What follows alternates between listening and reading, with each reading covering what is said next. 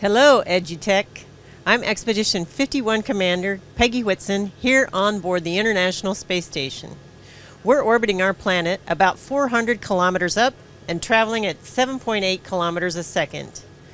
Here above our beautiful planet, we find ourselves researching the answers to thousands of questions, big and small. We understand your students are working on big questions on what contributions they can make to the world. How can they help maintain Earth as a long-lasting, sustainable, happy, and healthy planet?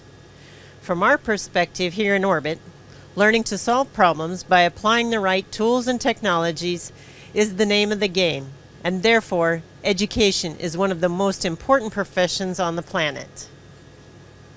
One of the things I've learned during my time in orbit is that it takes a village to make complex projects like the International Space Station work.